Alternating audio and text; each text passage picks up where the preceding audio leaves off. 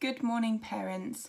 I've just been asked by Special Needs Jungle just to cover the key changes that came in yesterday, because I appreciate there'll be a lot of worry and a lot of concern from parents. So just to really summarise where we are at the moment, we had two key things happen yesterday. The first thing was the Section 42 modification.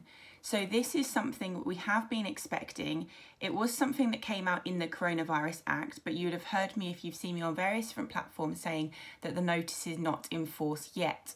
Yesterday we were issued by that notice from the Secretary of State. So what the notice does is, at the moment, or previously to today in fact, there was an absolute duty on local authorities to provide provision in Section F of an EHC plan. So if your local authority wasn't providing what was in Section F of an EHC plan to the exact of what it said in that EHC plan, you could essentially judicially review them if they refused to put it in place.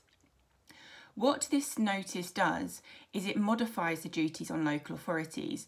So what it says is that the local authority must use all reasonable endeavours to deliver the provision in Section F. So it changes from an absolute duty to a reasonable endeavours duty. Now, what I must be really clear on is this does not mean local authorities do not have to do anything. And local authorities that may be watching this doesn't mean that you can just say to parents, take your children home, we're not going to provide anything for them, we're too strapped for time or money. That's not what this says. It says you need to use all reasonable endeavours, and also all of the government guidance, which you'll now be able to find online, also suggests things such as using the most amount of technology as possible. So if it is possible to deliver therapy through Skype or FaceTime or Zoom or Microsoft Teams or any of those other platforms, you are encouraged to do so. Similarly with occupational therapy, speech and language therapy, physiotherapy, if there are any other creative means by which you can deliver Section F in an EHC plan, you should indeed do so, and that is encouraged. It's also important to note that this is only in relation to Section 42 of Children and Families Act, which is the provision of Section F in EHC plans.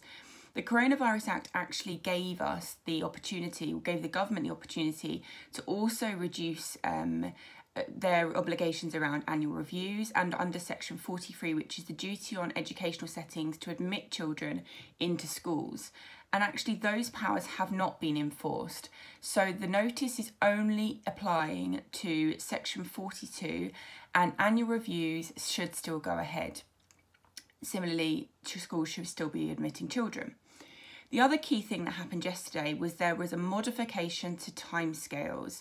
So what also happened was there was a statutory instrument introduced, new regulations, which basically says all of the SEND regulations as they currently stand relating to EHCP processes are now amended.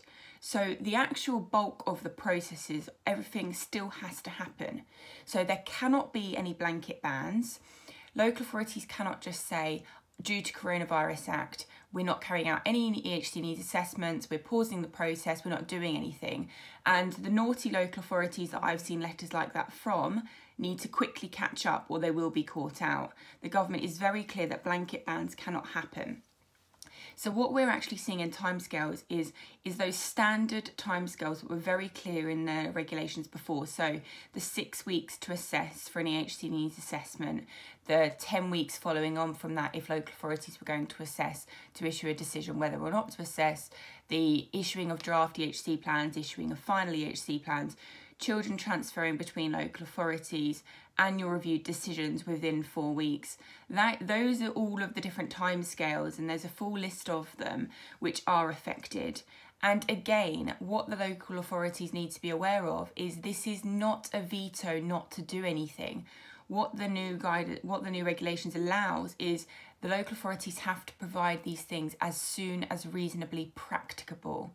It doesn't say don't provide them, and it doesn't say delay them as long as you possibly can. They're very different things.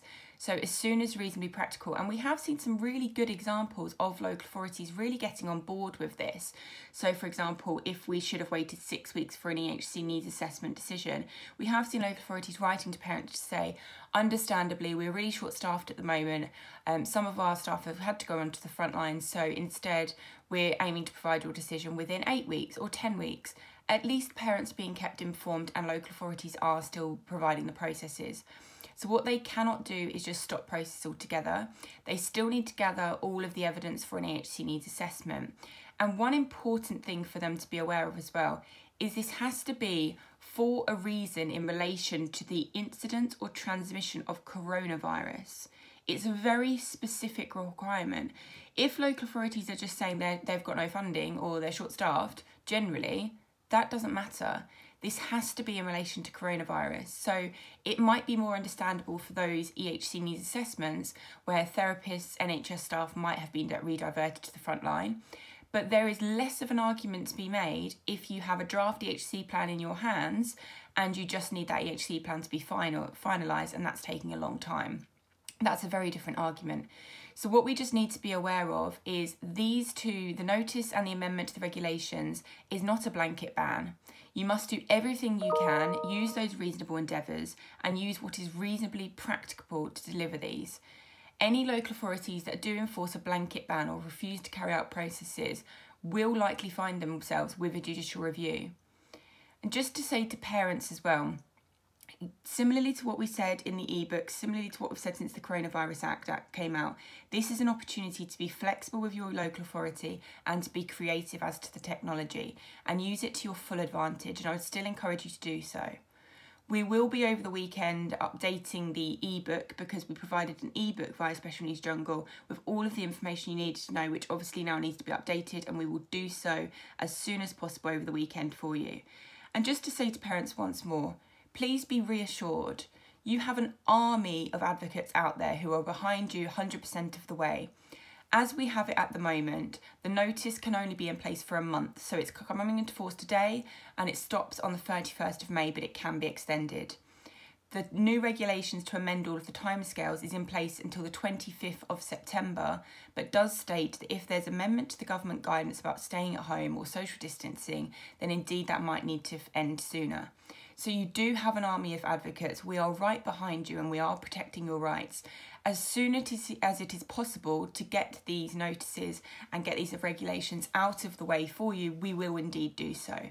So please rest assured that we are fighting your corner, and do not accept any blanket bans. If something feels different to you or feels like it's not quite sitting with the law, just feel free to reach out to the excellent guys at Special Needs Jungle and other advocates that do lots of work on social media to ask them a question and see if indeed the local authority are following the guidance. But stay strong, stay safe, stay well, and we will be back in as normal as soon as we possibly can.